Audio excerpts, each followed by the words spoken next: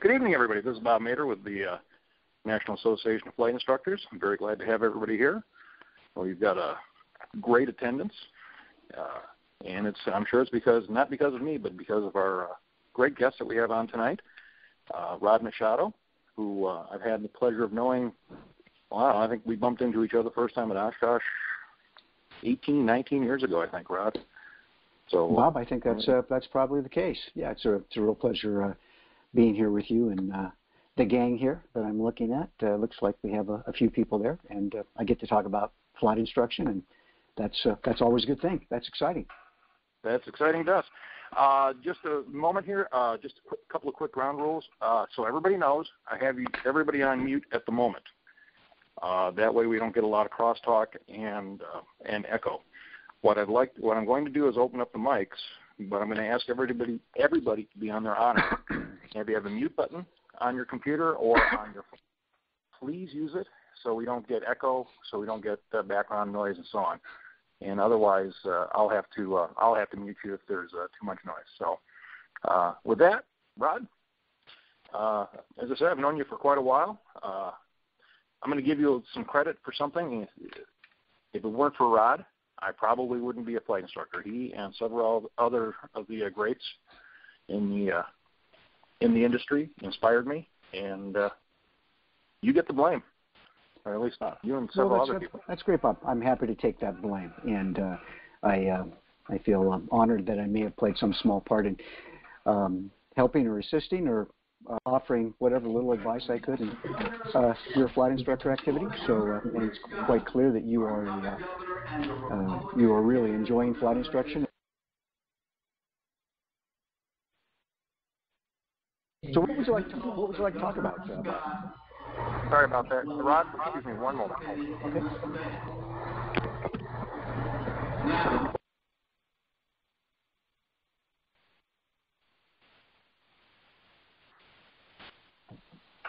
Rod, I apologize. I had to mute everybody because there's one wide open mic out there. Oh, sorry.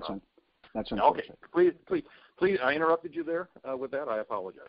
No, I said, what would you like to talk about? There are many different subjects and things that are of interest to me. And did you have anything in particular you'd like to start off with? Well, NAFI is all about excellence in flight instruction. We're getting away from, although professionalism is important, professionalism is a bit vague.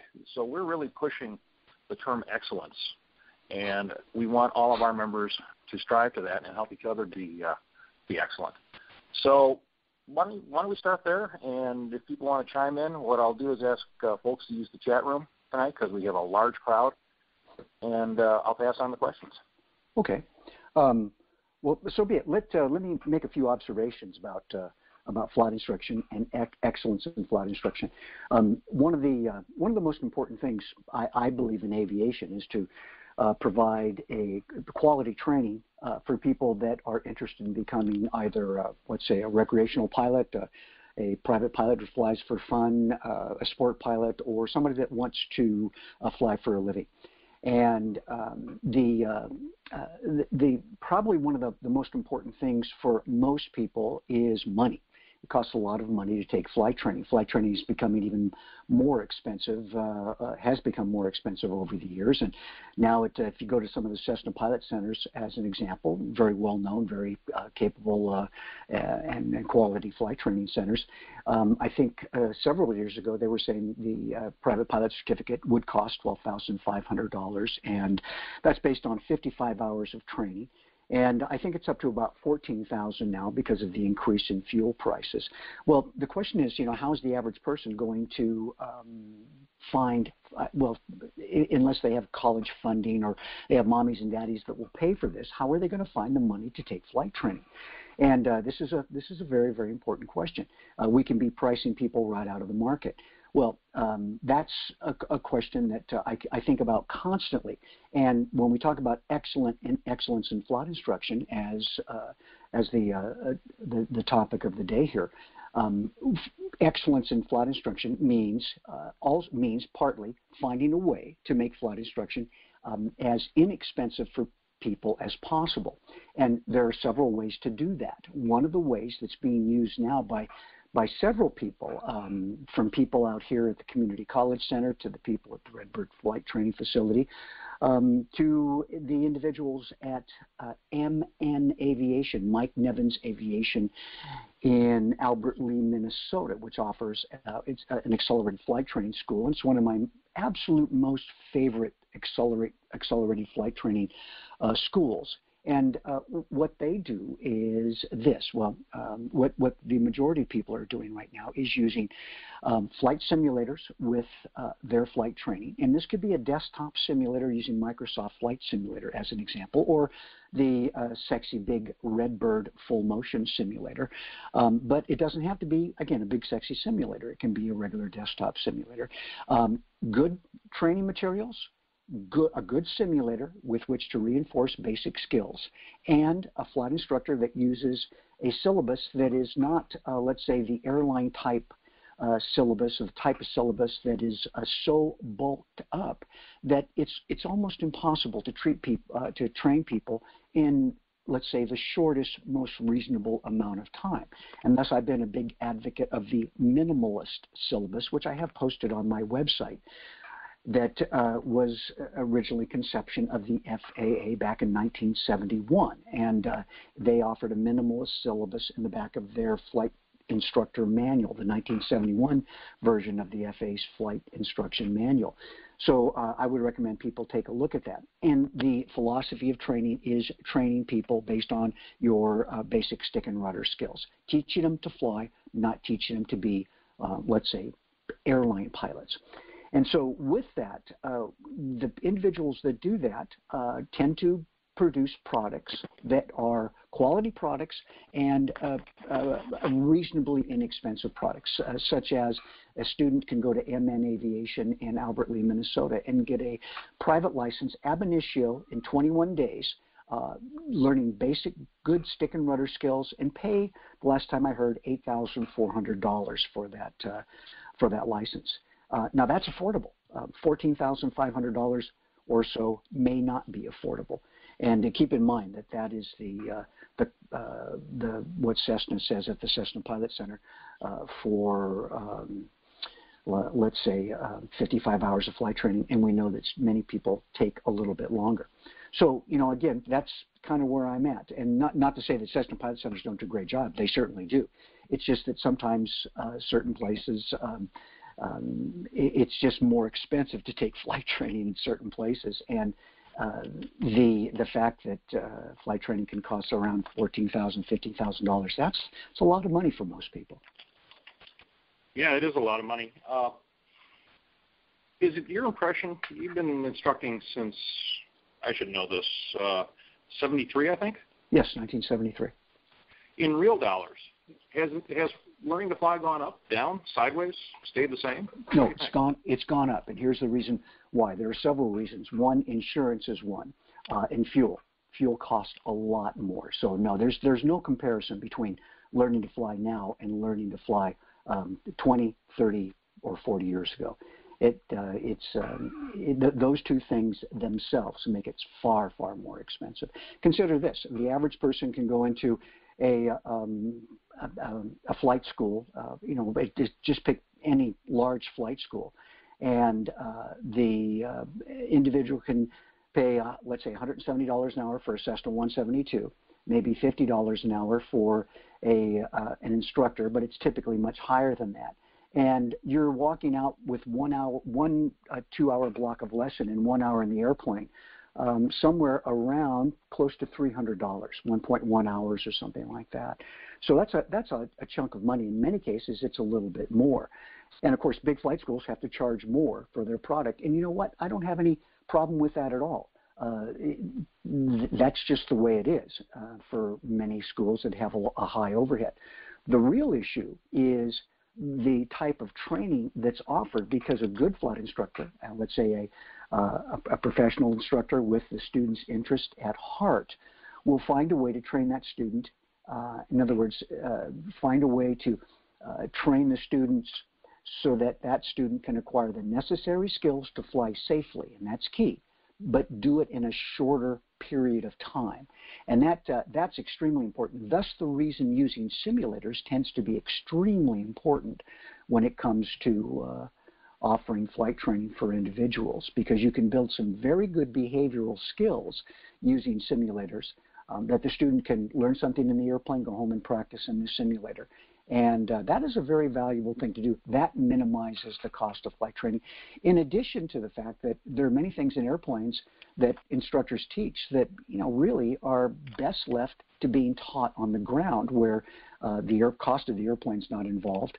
And in many cases, the instructor doesn't have to be involved, because the things like a lot of aviation decision-making and judgment, not all, but a lot, can be taught on the ground using some good videos, good books, good audio programs.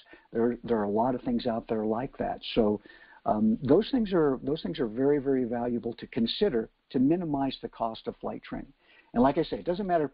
I don't want to give anybody the impression that big flight centers aren't the places to go to get the training that you want. I'm happy that we have those flight centers, but I'm also hoping that flight instructors in those centers will do their best to provide the training in such a way that it minimizes the expense incurred by the student during the training process. And I'll give you a good example of that. A friend of mine, Ed Valdez, teaches at Cypress College, uses simulators.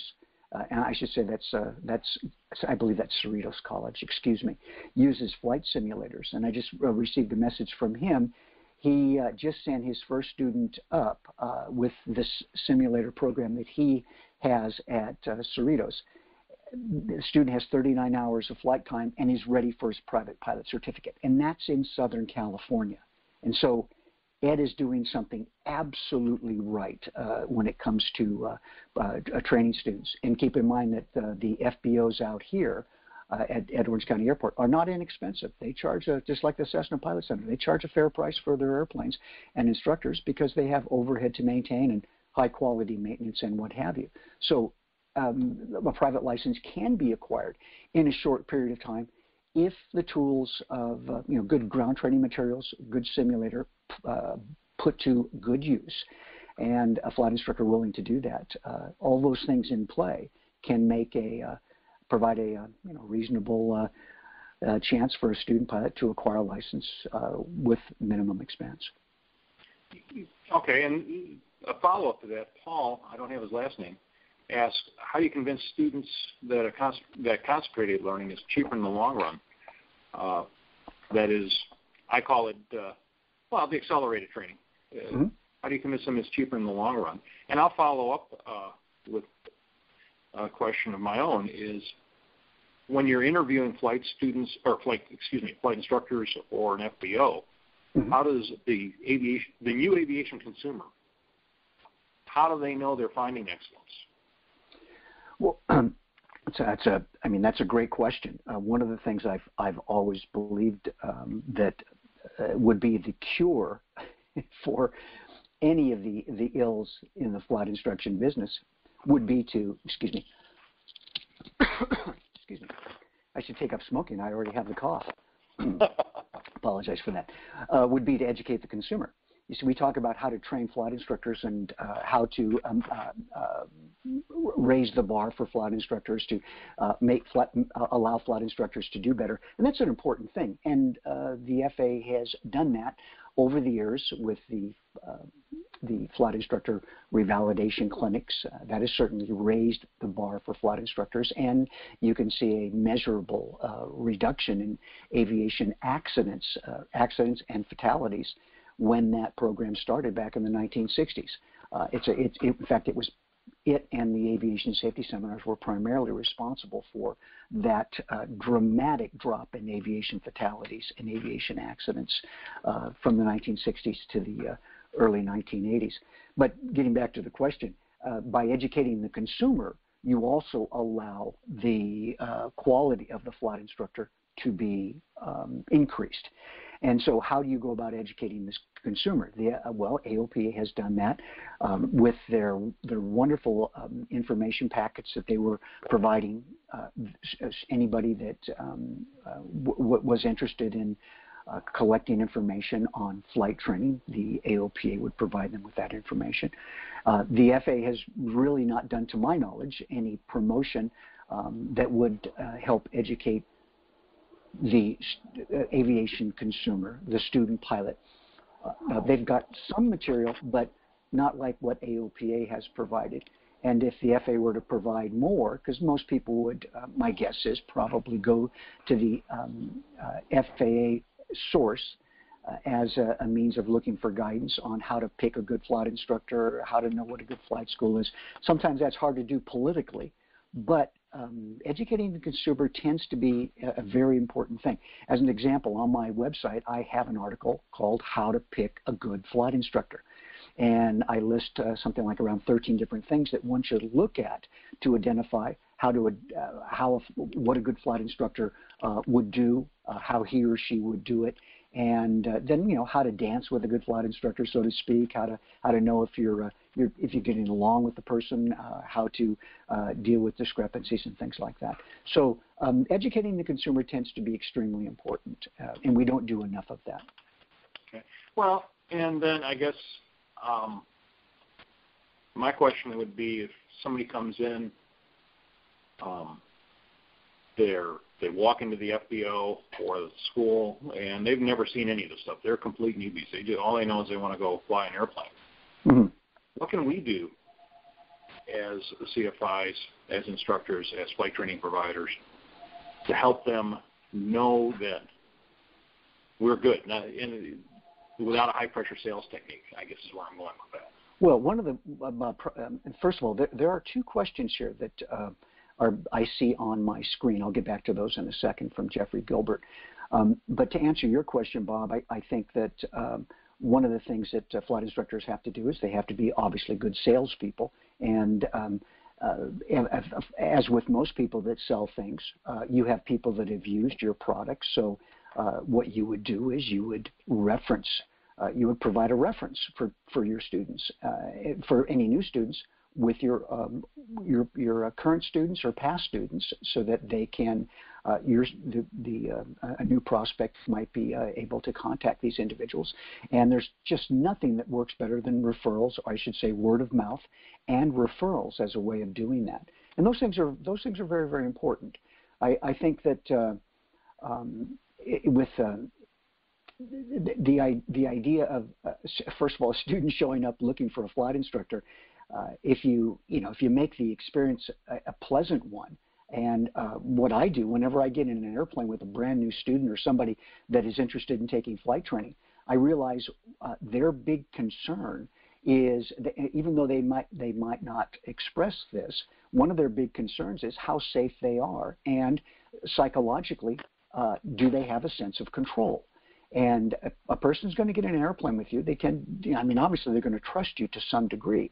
But I give them what I call my "you can trust me" speech. And what I basically say in the speech is that before we take off and fly, I say that there's nothing that they can do in the airplane that is going to hurt me or the airplane, because the best have tried. And I'm not going to let them do anything that's going to hurt the airplane or me. And I'm going to give them the power of what I call veto, and which is not something I learned from an Italian flight instructor friend of mine. The power of veto is that at any moment, if they say that they want to get back on the ground, I will get them back on the ground in the shortest possible time, so that gives them some sense of control. Because remember, they're in an airplane, and they are there with the nascent fears that all individuals have, the instinctual fears that we have, and that is a fear of loud noises and a fear of falling. Well, it's the fear of falling that concerns them in this case. And of course, I have a fear of making loud noises while falling, but it's the fear of falling in an airplane. And so I recognize that. And so when somebody takes a flying lesson with me, I make the experience such that I leave them wanting more. I let them achieve some form of success, and as a result, they have a good experience. And most important, I make sure that they walk away on that very first flight by having with learning something. They have to be able to, in my opinion, acquire some distinct behavioral change. And even if it's learning to make a turn, if a climb, descent, or combination of those things, it doesn't matter. If they can do that, that represents success to them. And so I give them something they can take home with them, a sense of behavioral change. And that is, to me, a very, very good thing to do. And Bob, by the way, I do see a couple of questions here. Here, the one, Jim Hamilton, Jeffrey Gerbert asked, too many students and not enough flight instructors, and the owner wants private students to be done in 3 to 4 weeks. I'm not sure what Jeff is asking here, but it seems to me that private students, 3 to 4 weeks, well, again, accelerated flight training, the way it's done at MN Aviation, and I'm a big fan of that flight school in Albert Lea, Minnesota. They have an ab initio 21-day program, a 3-week program. It can be done in that program, but the thing is, all of those flight instructors there work from a very strict and standardized curriculum so that each flight instructor knows what the other flight instructor is doing. And they are all focused on teaching the student how to fly, not how to fly like an airline pilot, how to fly like a private pilot. And therefore, all the techniques are stick and rudder based, practical, and they work. And that's how they have a 98% success rate at MN Aviation in Albert Lea, Minnesota. 98% success rate. It's amazing, but it can be done, and there are several other flight schools that do the same thing. And Bob, hold on for a second. Let's see. There are also, there are many other, well, one question I get from many instructors is this, Bob, and that is a student that has taken accelerated flight training, let's say accelerated instrument training, the 10-day program. And the question about those, what kind of students are these? You know, by and large, every student I've ever flown with that is trained in an accelerated program has done fine. They're competent, they're capable. The single most important thing anybody has to do after they take an accelerated flight training program for instrument training is to get out and fly instruments right after they get their instrument rating, because the rate of decay in one's confidence, not one's skill, but in one's confidence, decrease is quite high. In other words, one would lose confidence quickly after accelerated training in instruments for the IF instrument rating if they didn't get out and do a lot of flight training after that. Immediately after that, if they didn't get out and do a lot of instrument flying immediately after that. So that's the only mitigating factor there with that. There's another question here. Is the FAA going to allow more credit for simulator time toward the private pilot license? This seems to be a challenge in justifying more use of the simulator. My response is it doesn't matter. I don't care what the FAA is going to do. If the FAA didn't allow any simulator flight time whatsoever, credit for private pilot license, as they do in Part 141 schools, it is completely irrelevant. What is relevant is getting the student trained so that they can get their private pilot license in the shortest period of time. It's unlikely they're going to get a private pilot certificate in less than 40 hours, considering all the things you have to train them to do.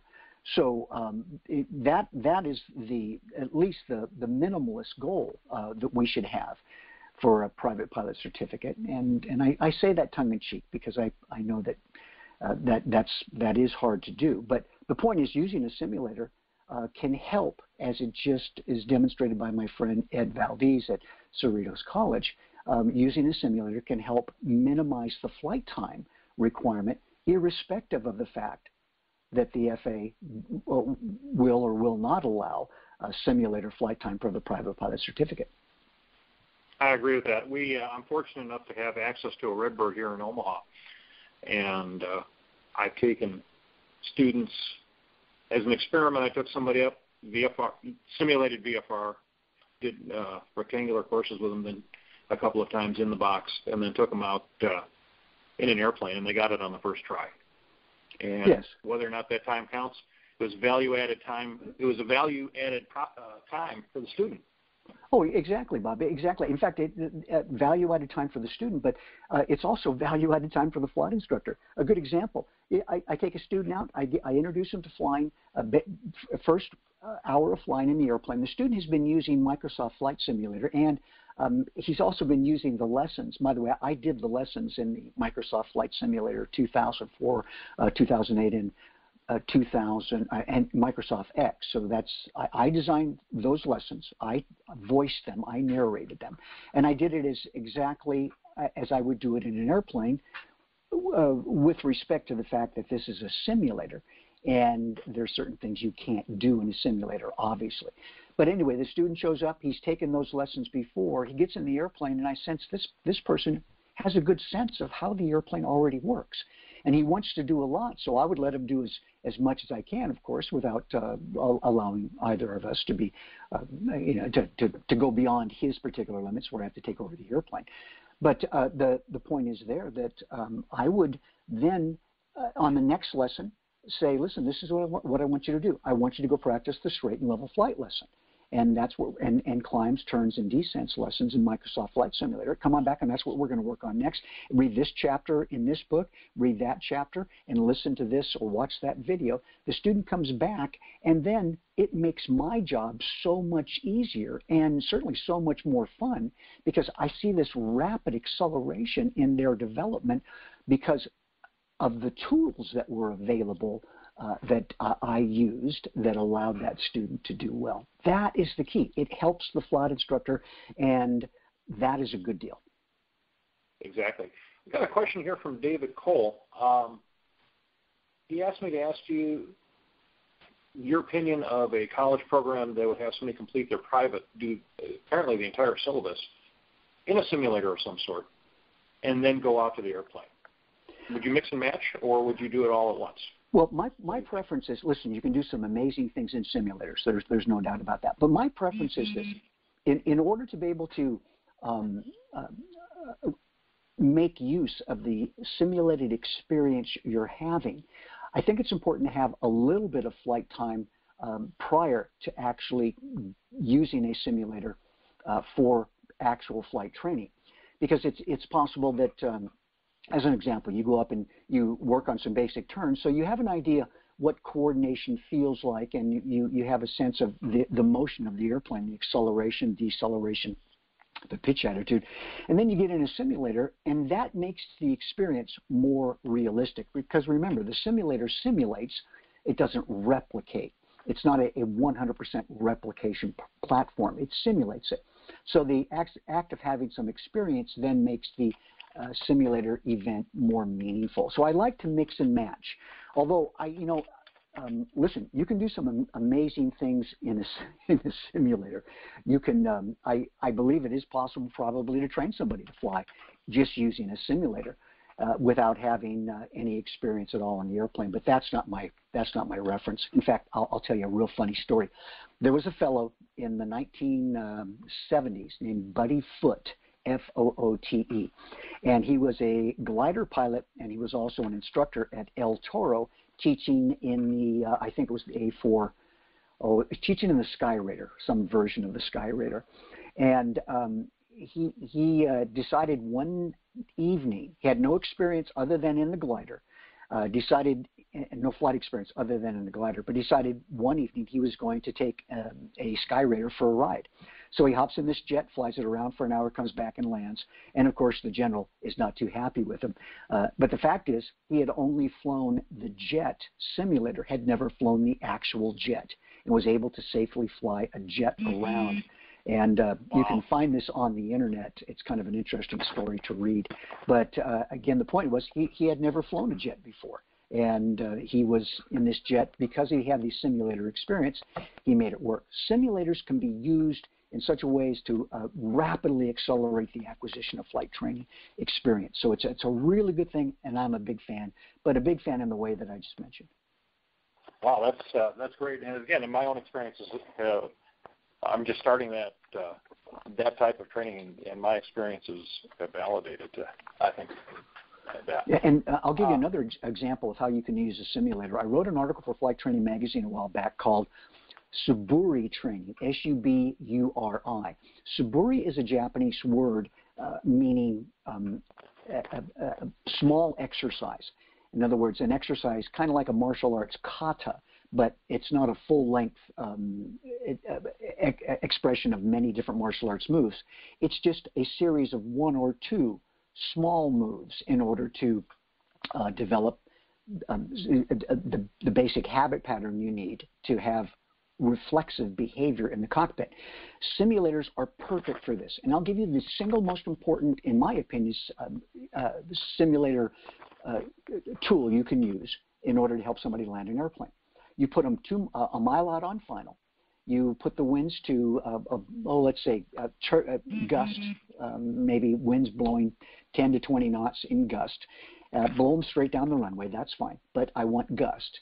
And then you put the student on final approach at the approach speed, a mile out, and you have the student work the rudders and ailerons just to keep the wings level, the nose aligned with the runway, and the airplane pitched down to maintain the desired airspeed. So rudders to keep the nose straight, ailerons to keep the wings level, and elevators to keep the nose pitched to the proper attitude for the airspeed you want. And this is all done power off, and thus you put the airplane, let's say, at a mile out, maybe you'd put it up at about 800 feet or so, or 600 feet.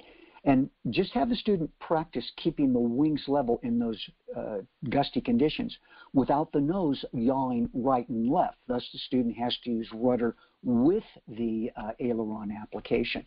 That helps keep the sight picture steady for the student.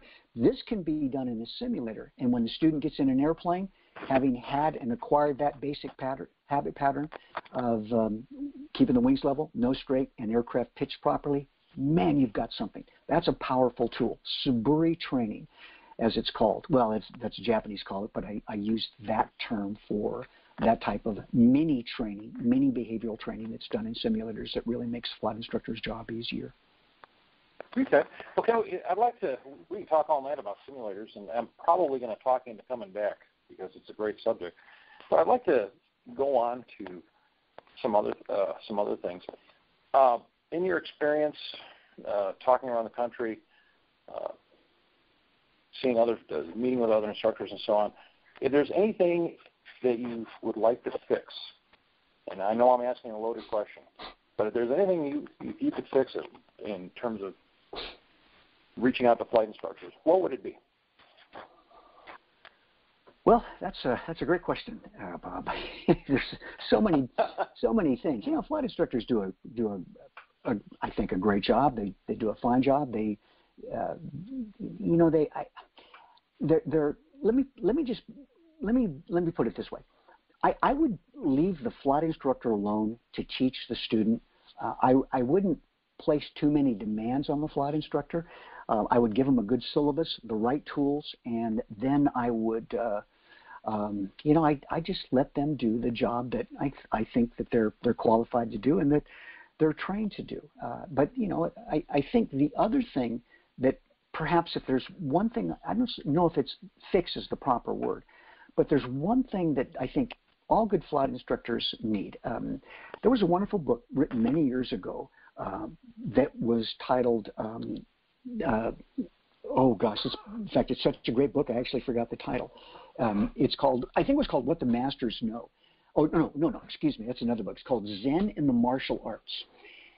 Zen in the Martial Arts. It was a great book, and the book consisted of an interview with Bong-Soo Han, famous Hapkido master.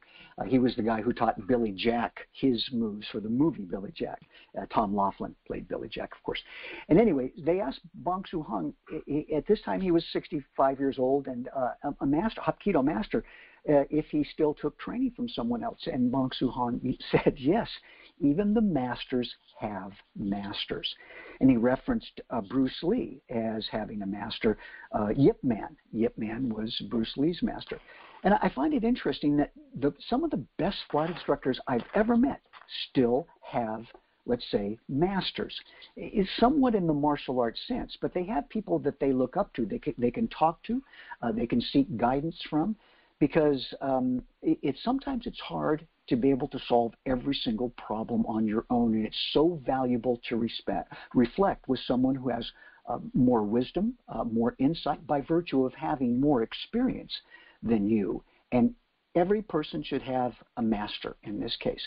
And I'll give you a good example of that. When I first started flight instructing, Ralph Butcher was the gentleman who was at Orange County Airport, and I tell you, I remember back in the 1970s going up and pulling on his coattails, asking him questions that I didn't know the answer to. And Ralph is a very wise man, very capable, highly experienced general aviation pilot, and was at that time also United Airlines pilot, and he has since retired. But anyway, everybody should have someone that they can look up to and seek information from. And that is one thing I would probably change. I don't know how I'd go about creating that or creating the structure for that, but I would certainly try to inspire people to look to make connections with somebody that they can use to seek advice and wisdom. Well, that was not a set-up question, but interestingly enough, NAFI, I can say this, we're not ready to roll it out yet, but watch this space in the next couple of months. We're working towards a, we'll call it for now, laughingly, a dating service to reach exactly what you're talking about. Yes. To achieve sure. That. So, hey, by the way, Bob, I do hope you will ask me about the new modification of the practical test standards to the airman certification standards. Hey, Rod, how about that modification? Bob, I'll jump right I'm so glad you asked. I'm so glad you asked. There's nothing like scripting the impromptu moment. So as for anybody that has followed this, the FAA is going to change the practical test standards. Change them now. They will be called the Airman Certification Standards.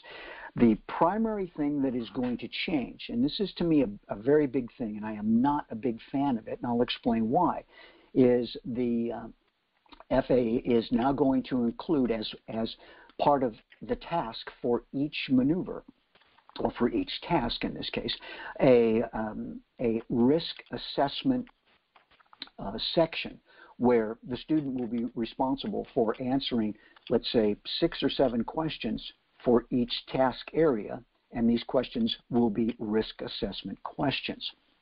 So during the pre-flight section of the Airman Certification Standards, there may be 6 or 7 questions dealing with risk assessment in the pre-flight phase, and that same thing will apply to the steep turn phase, the straight level flight phase, navigation phase, and all the different task areas of the PTS, now ACS. The problem with this is this: up until now, the practical test standards has, in my opinion, has been as good a product as one could have to allow the practical flight test to be conducted in an objective manner. Well, as objective as it practically can. I think the practical test standards, the way they have evolved, are fantastic. I'm a big fan because it makes it easy to see, this is what I need to know. This is the minimum experience I need. This is the guideline for how to evaluate me on the flight test. Remember, it's called the practical test standards or testing standards, not the practical training standards. That's why we have a syllabus.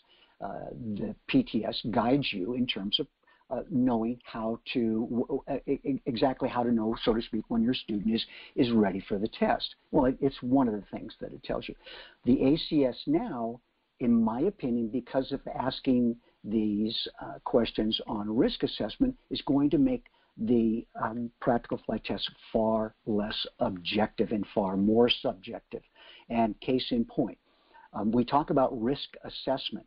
Well, when NASA did risk assessment to find out what the likelihood of a shuttle failure was during the shuttle program, they concluded that they would lose about 1 shuttle in every 100 flights. So there's a 1% chance of losing a shuttle over a span of 100 flights. And that was a risk that they were willing to accept. That risk was assessed by statisticians, mathematicians, and NASA said, now that we know the risk mathematically, will we accept it? well, let's see, yeah, we accept it. So that's what NASA decided. Space is a risky business, and 1% chance, a chance of losing a shuttle, 1% chance of losing a shuttle, 1 in 100, so to speak, is a risk they were willing to take. But when we talk about risk assessment, we don't use statisticians, mathematicians to make a mathematical evaluation, which is what the actual definition of risk is. And nor has anybody given any of us guidance on whether that risk will be acceptable if we could define it. So the way risk assessment is practically done, it's done based on mathematical statistical experience that pilots don't have, and nobody knows the answer as to whether you would accept a 10% or 5% or a 1% chance of, let's say, a propeller blade fracture in flight. And I've written an article about this, and it is on my blog. It's called Risk Assessment, Really, and it's on my blog at rodmachado.com. You can take a look at it. The point is that the way people practically assess or risk is they get a feeling as to whether something is safe or not.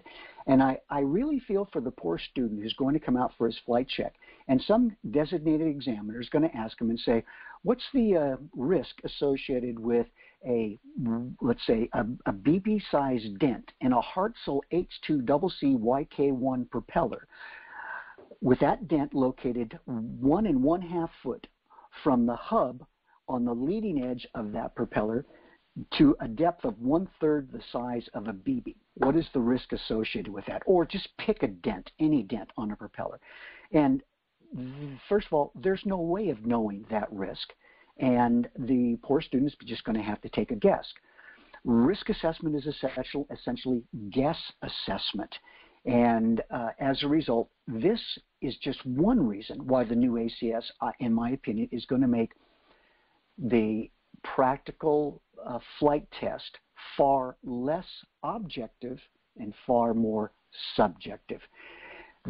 And by the way, says nothing about how a lawyer who has a client that lost a family member in an airplane crash, how that lawyer is going to treat this, I don't know, because he's probably going to look at the ACS and see, oh my gosh, look, all these different things this student had to be responsible for.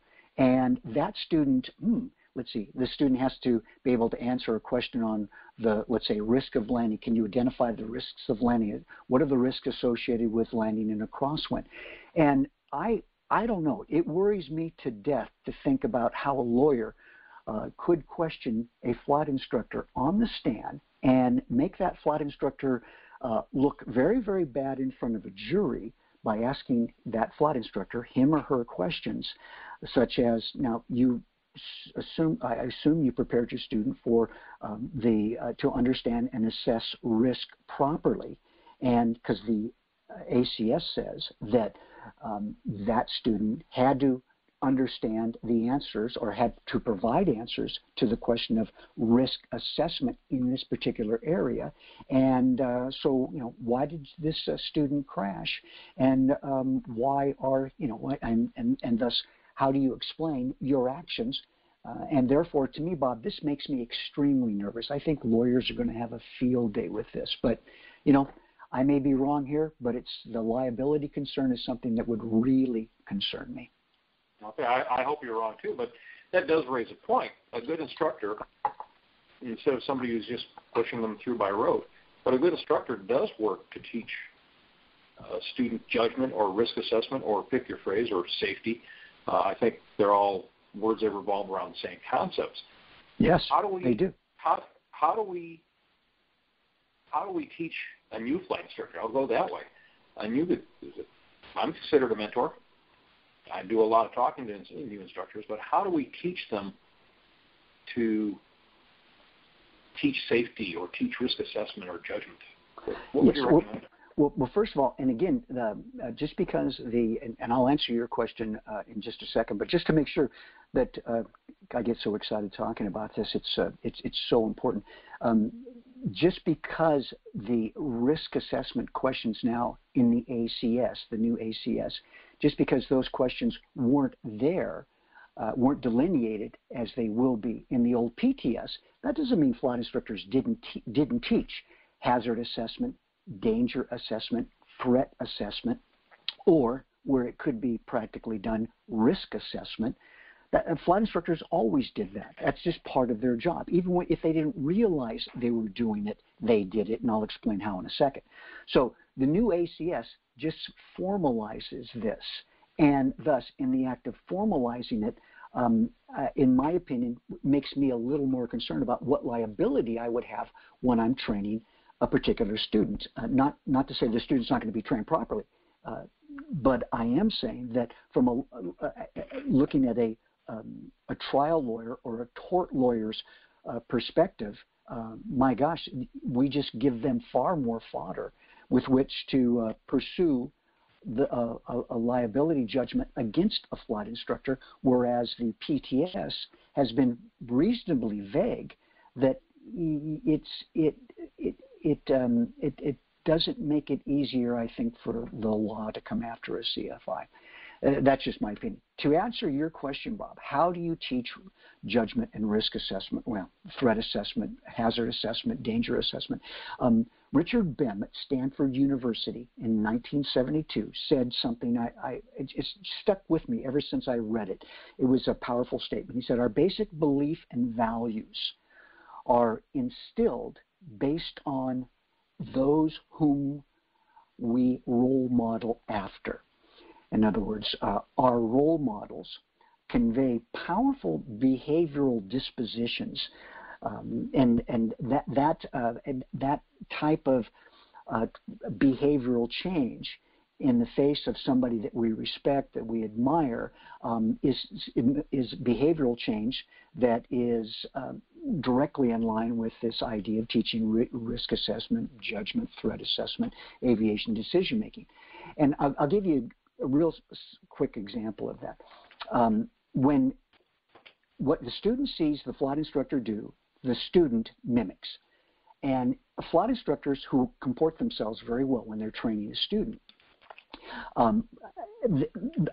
they realize, I hope they realize, and many of them do, of course, that that student is watching them. And any type of, let's say, aggressive behavior, assertive behavior, unnecessary assertive behavior, recalcitrant behavior, anti-authority behavior, anything like that that the student observes, the student is going to think, oh, that's the way that I should fly when I'm by myself.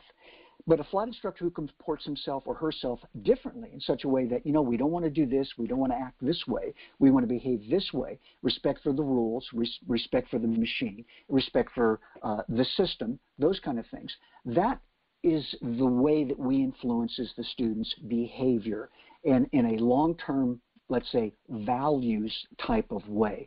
So when, as an example, when I get in an airplane, even if it's my Cessna 150 Lando-Matic, I get in that airplane, I use a checklist. It's part of my Bushido, my code of ethics. I do it. If I didn't do that, I'd feel bad. So it's a matter of honor for me. I use checklists. I don't need a checklist to start a 150. You can just move your hand around and the thing will start. So, but I do it because it's the right thing to do. And I know that someday somebody's going to be watching me, and I want them to know that, hey, this is the right way to do it. So that's how you teach basic belief, and that's how you teach decision-making and judgment in the airplane. Now, there are other ways to do that, but you could be pointing out things such as in an airplane, if you fly with me, Bob, I'm looking right, left, up, down, back and forth, not in a spastic way, but in a consistent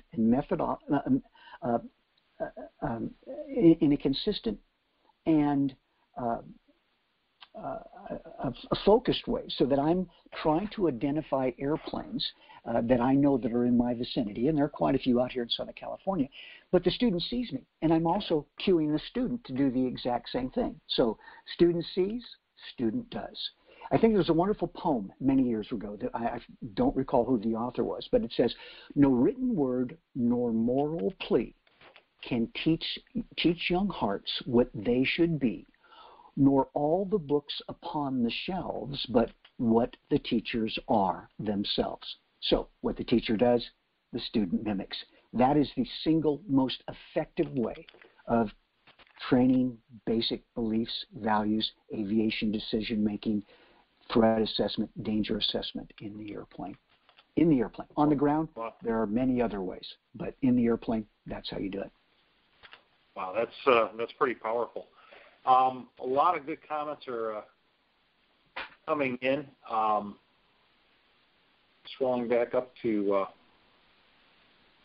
one, the question was, will this change in the PTS affect the sport pilot rule? And I'll be honest with you, I haven't kept up with this. We have Phil Pointer, our VP of Governmental Affairs, who watches this stuff for us. And I haven't thought to ask him about it lately. So, yeah, I don't. An across-the-board change, you know?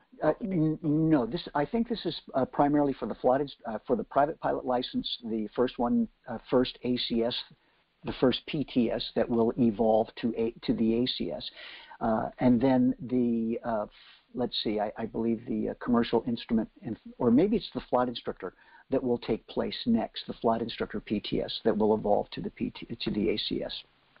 Okay. And that is what's going to happen. And by the way, the other reason for the ACS, and so to answer your question, I don't think the sport pilot rule is, the sport pilot PTS is going to change soon. I may be wrong on that, but that's my understanding. The other thing about the ACS that probably, the thing that really bothers me, and by the way, a lot of good people have worked on the ACS, the working committee. Many of them are my friends. They're all good folks. I just happen to disagree with what the ACS, the concept. I don't think it's going to do what they say it's going to do. What they say it's going to do is reduce aviation accidents. I don't think that's going to have a reduction in aviation accidents myself. But I do think it's going to cause it will cause flight training to cost a lot more.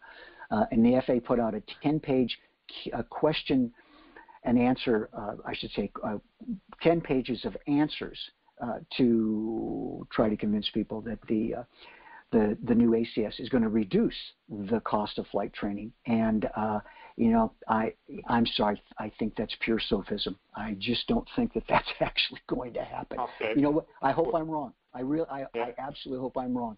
But you got to go with common sense here. Increasing the PTS by 30% to the ACS now by adding the risk assessment questions is not going to reduce the cost of flight training. It's going to increase, if anything, it's got to increase the time spent on the check ride, and the flight instructor is going to have to spend more time dealing specifically with teaching his students to respond to these risk assessment questions. And there's no objective answer for many of these risk assessment questions because it's risk, which is, as I explained, not something that is easily objectified. You know, it's funny. In 20 years of flying, you think, and dealing with the regulations, question came up today with another flight instructor, and something as objective as the FARs. You'd think, yeah, this is easy. Nah, huge argument. So I know exactly what you're talking about. A great question came from Tammy, and she says, slightly off topic, but it's a compliment, and it's one I'm going to echo. She's reading a lot of your books, and she would love to know if it's possible to get some sort of ground instruction from you. Now, I've been trying to get to California and just get in an airplane with you sometime, and it hasn't worked out in all this time. So I'll leave this one up to you. Yeah, Bob, I still flight instruct. I don't do, right now I'm not doing primary students or instrument students. I'm not doing students. What I'm doing is if somebody calls up and they want to fly and it fits into my schedule, I'll go out and do typically two things. One, proficiency flights, and the other one would be biennial flight reviews. Those two things I can do because they don't take a great deal of time. So I'm still a active flight instructor, but when I guess when my typing fingers wear out, I'll go back to full-time flight instructor. You can always write and ask, and if I'm free, I'm happy to go out and fly. Or do ground instruction, whatever. And by the way, just as an observation, because I get this question a lot. I write all my own books. I do all my own graphics. I do everything. The only thing I don't do is print them on a Heidelberg because I can't get that press into my garage. If I could get it in my garage and read German, I would print my own books, but I can't do that. So I do everything. So they all come from me, from my experience, and they're essentially written by a flight instructor, and they're not written by a corporation, a large group of people. They're written by one guy, and with a certain amount of experience.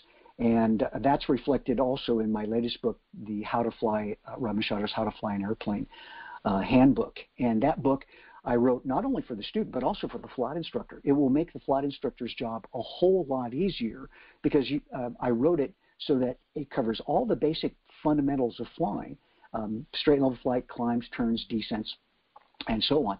And it shows the student how to do this in a very general way, so it applies to all airplanes. And then I give a lot of reasons why certain things are done one way and done another. And so it'll make the flight instructor's job a lot easier. It'll also make it easier for anybody working on a flight instructor rating in terms of helping prepare their lesson plans. And that, might be a good thing. That's the book I've been. How many years was I yelling at you to write a book for flight instructors? And every time I saw, I don't know. Every time I saw you at Oshkosh, I think I bugged you. So Tammy did follow up, and I'll pass this on. She would love, and I'm not going to push you for an answer on this one. This is just a vote from the folks in the field. They'd love to have an opportunity to get some remote training from you sometime. So something else you can put on your list, to-do list someday. Oh, indeed. Hey, by the way, Bob, I also have something I started about 2 months ago, a flight instructor affiliate program. And that is, you can go right to my website and click on the top. My website's rodmachado.com, RODMACHADO. And anybody who signs up as an affiliate signs up as an affiliate, then I will give you 15% of anything, any sales that you refer via an affiliate web link that you can give to your students or put on your own website. And, that's like one physical book is, I think nets a flight instructor $10. Or one audio book would net a flight instructor $15. So those kind of things help out in terms of helping the flight instructor make money. And any flight instructor who's teaching ground school, we also have our products available as for wholesale too, so they could buy our books wholesale and then sell them to the students at retail, and make I think it's 40 to 50% available on that exchange. So that's possible too, and you can just go to the website and request information from there. And that answers one of the questions that somebody asked. Jeff Gerbert asks. Well, I'll tell you what. I'm going to ask Jeff to contact you on this last question. It's he's trying to figure out how to get a flight school or a local pilot supply store to stock your books. So I'll let you deal with that. Sure. Okay. Contact you directly on that. So we're coming up on the top of the hour. We take an hour once a month for this. Any closing thoughts?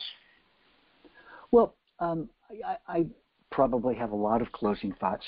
I get to talk about flight instruction. This is such an exciting thing for me. I don't know if to me it's such a noble profession.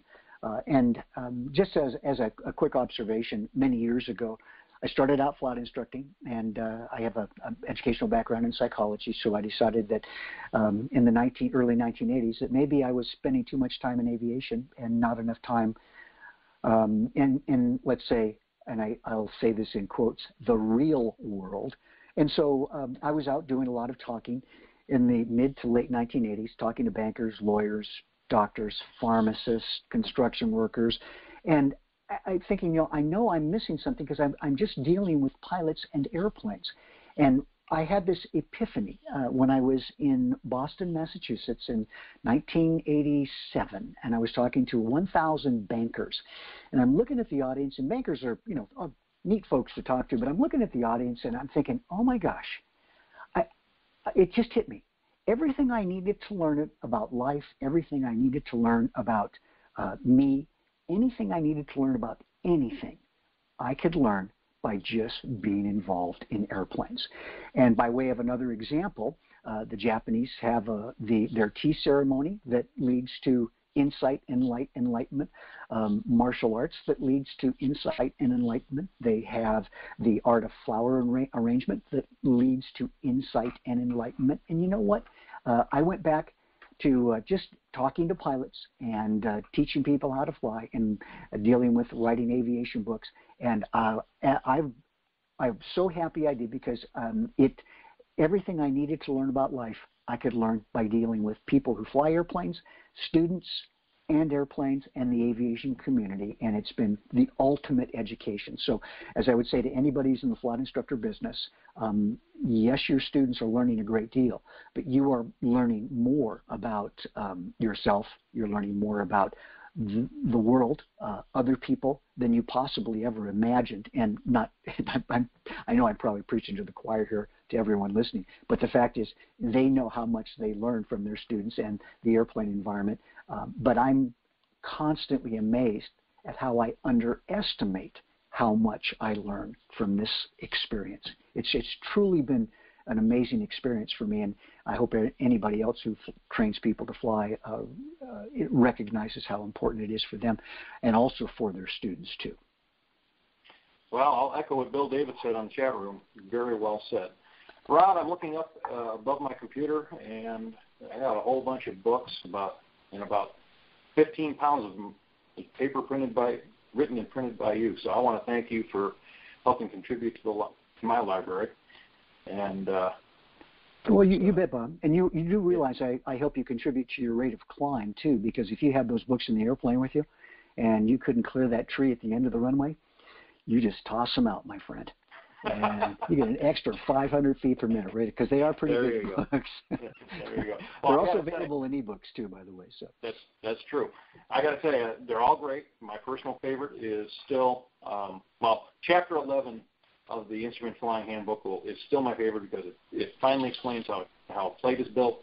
I love the private pilot. The Rod Machado's plane talk, particularly the one story you tell about your friend. I'll let people discover that one themselves. We use that, believe it or not, in my other business as a safety talk. Oh, well, thank you, Bob. Thank you. That's very kind. I stole that outright. So I'm going to ask. Happy you did. I'm going to ask here, is there a chance we can get you back sometime? Of course, Bob. Anytime. Just ask. I'm happy to. I'm a big supporter of NAFI, and anything I can do to help my fellow flight instructor. Heavens knows I've been helped by so many flight instructors in my life, and I just enjoy the process. I enjoy aviation, and anything I can do, you ask, and I'm happy to do it. I appreciate that. This has been one of the fastest hours we've had. At this point, I'm supposed to announce what we'll have next month, but I haven't gotten a confirmation yet from that individual, so I'm going to ask everybody to watch eMentor. I should be able to put it out there next week. Rod, again, I want to say thank you very, very much for your time and everything you do, and it's always a pleasure seeing you in person, and look forward to seeing you again soon. And in the meantime, stay in touch.